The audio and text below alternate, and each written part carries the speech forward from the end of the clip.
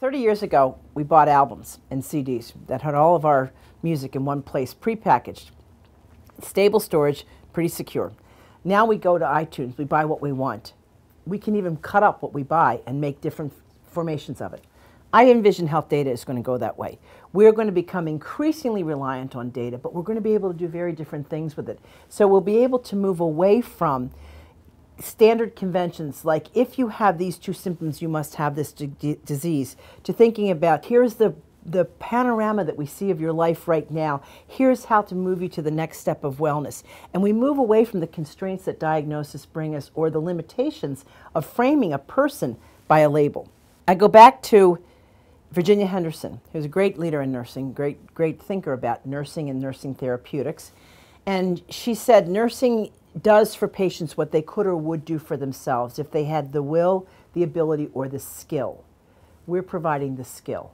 We're providing a technological support for action to help people do what they would do for themselves, but adding to it the motivation, the monitoring, the mentoring that's needed to help people know what to expect, know how to manage it, and know how to go forward.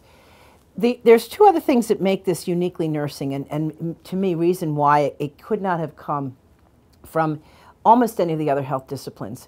The first one is that there is a recognition of the totality of the self, so that an individual is, first of all, a person who's in a social system, and the person defines that. So in the totality of the self, our interventions, our information flows, our monitoring has to be about the totality of the self, not a portion of the self. The second thing is the active engagement with the other. Nursing has gotten a bad rep for having just god-awful boring theories about what is nursing and why is nursing do these things. But if you look through each of them, what you find is people are in systems, they interact, they can do for themselves, but sometimes they need us to help them for whatever reason, monitor, supply of physical strength that they don't have. All of that is the core of what nursing is. All of that is built into Project Health Design. My master's degree is in psychiatric nursing.